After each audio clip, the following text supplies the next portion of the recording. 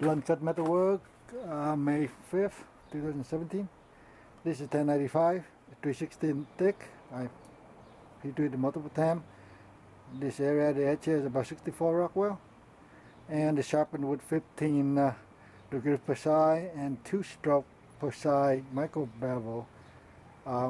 It's sharp. It finishes at the micro bevel at 5K stone.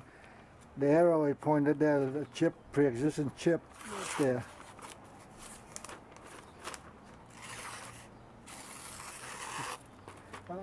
This is a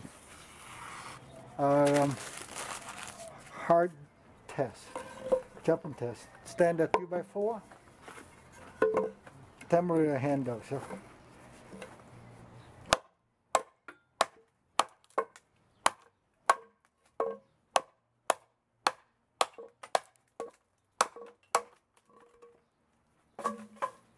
twisted pine.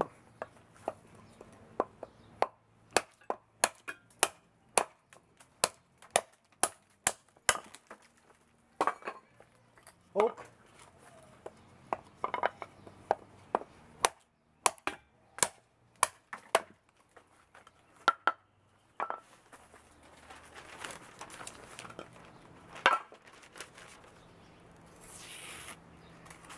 They hit the area of pre-existing chip. Alright, so we have that, and then, oh yeah, one more wood. This is rosewood.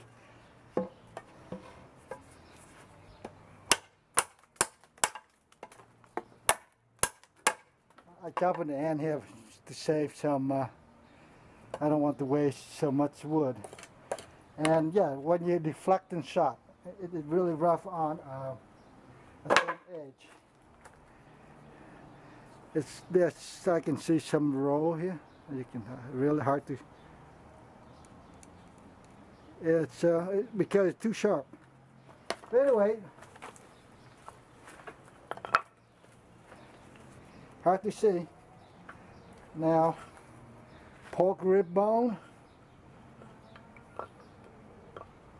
I'm going to chop in this area.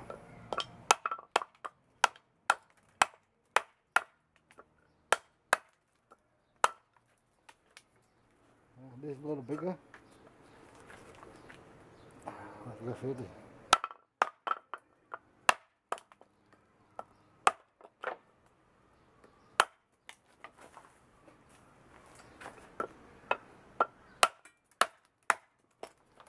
All right.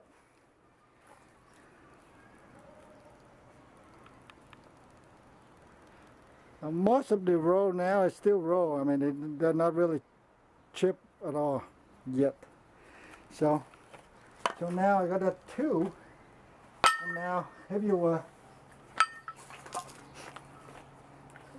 well, regardless of the knife steel, this or that, there's certain tasks that is hard. So whether you can do it, see, on my tough knife or this or that, this geometry, do this task. And you look at the damage amount, and this is aluminum tubing. It's fairly thick, relative to, you can see, and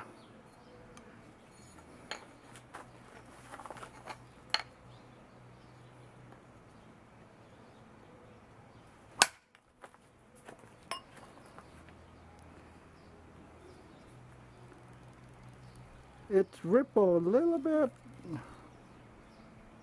You can see the edge where with the of the tubing there, and I do not see, maybe that chip I don't see, but there is definitely something here.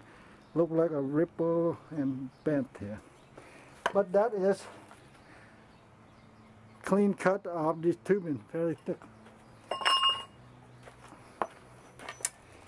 And again, as we talk about thin geometry here, so either the knife make it or it doesn't.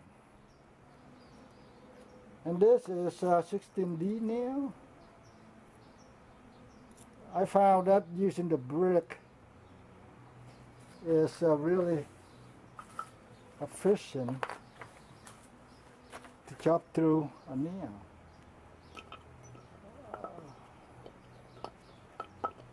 Okay, I need to hold the shot less you can see the end result. Otherwise, I'm going to jump anywhere around here.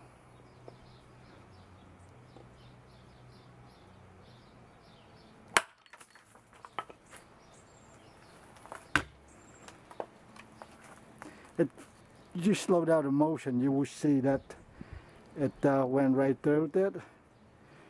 And this thing, the damage is probably about half of sharpening bevel. And this is right there, that was a chop right through it. Let's do one more, close to it.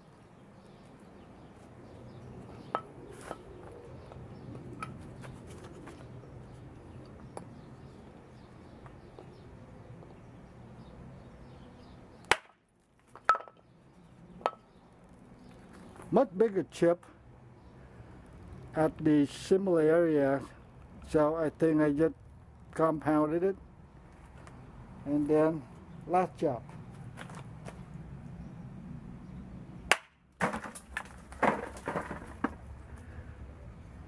It broke it.